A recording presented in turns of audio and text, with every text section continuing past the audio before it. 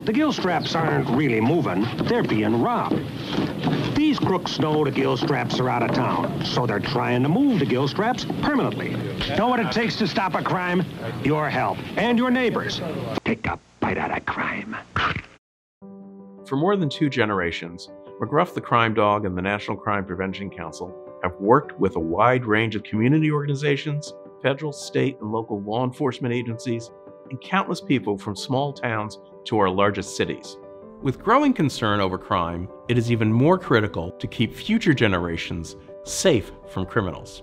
Crime takes a tremendous toll on both mental and physical health. Public involvement is key to our ability to celebrate safe communities. Public involvement is also the strongest vaccine that will protect people against crime and make our communities healthy. The health risks that crime plays are all too real. The consequences impact our daily lives. Public safety and public health, they go hand in hand. Communities can't be healthy unless they're first safe, which is where law enforcement has a pivotal role in making sure that we do our part to make communities safe so that they are able to thrive and be healthy.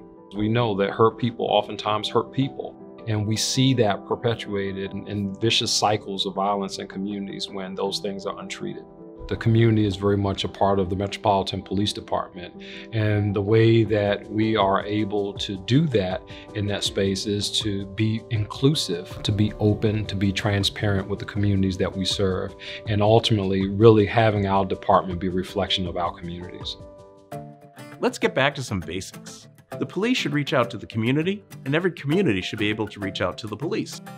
The National Crime Prevention Council is working with the U.S. Department of Justice and the Bureau of Justice Assistance to reduce violent crime by bringing the police and communities closer together to start the conversation and help stop crime. As public health leaders, join us. Together with the cops, they formed a neighborhood watch program. Public involvement was critical to early crime prevention efforts, and it's what's needed most to keep our own children safe. I would like all my friends to be there. I want my mother to be there. My hair's gonna be done so beautiful. A lot of music, a nice blue dress. I want to be beautiful for every single person that goes there. If I got shot, I want to have a nice funeral. Every day, 10 children are killed by gunfire. Help stop the violence. That was me when I was 11, helping McGruff talk about the urgency to reduce gun violence. Literally just a couple of weeks after that commercial was recorded, there was actually a bullet that grazed my leg in my Bronx street that I loved still so much. Now, as a mom of 3 kids of my own, I wouldn't want my children to ever have the same type of fear. Reducing violent crime needs to be a public health priority.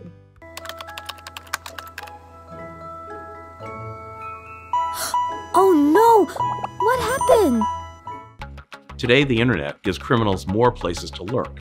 The sale of fake goods can put dangerous products into young hands, fuel organized crime, and hurt our economy.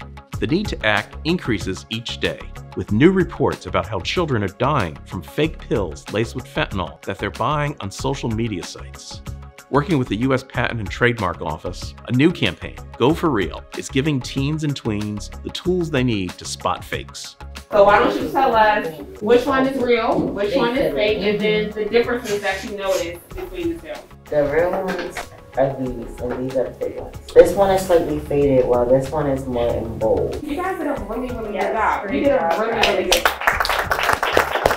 One of the more insidious growing threats to young people is the overseas manufacturing of illicit vaping products. It undermines prevention efforts aimed at children and presents additional health risks to adults. The National Crime Prevention Council is working with law enforcement agencies, prosecutors, industry, and others to call attention and stop this criminal enterprise dead in its tracks. Already, more than 500,000 of these products have been seized because of this growing public-private partnership. Each day, our first responders see the threats to health and safety posed by crime. Violent crime has a direct impact on the mental health of first responders and law enforcement officers. In recognizing this, we're able to stand up the programs that can help communities, individuals, and also our officers so that we can look out not only for ourselves, but others as a law enforcement family, and then look out for our communities and our neighborhoods and other individuals who might be affected. Safe communities are healthy communities. A strong partnership between crime prevention and the public health community will make the United States safer and healthier. Let's work together. McGruff, tell them what we need to do. Help take a bite out of crime.